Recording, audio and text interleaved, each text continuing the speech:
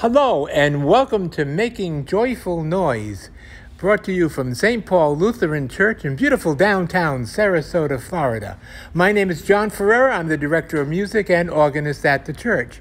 Normally you see me at my desk or at the organ or at the piano. Today we're up in the organ loft with the two organ men who are going to fix a few of the big pipes. Now we're going to look at those pipes right now. Aha, there you go. You see Carl up there, who is going to be removing some of the little pipes, and Seth, who is collecting the little pipes without losing them or throwing them around. In order to get to the mouth of the big pipe, we have to remove 6 or 7 of these little pipes.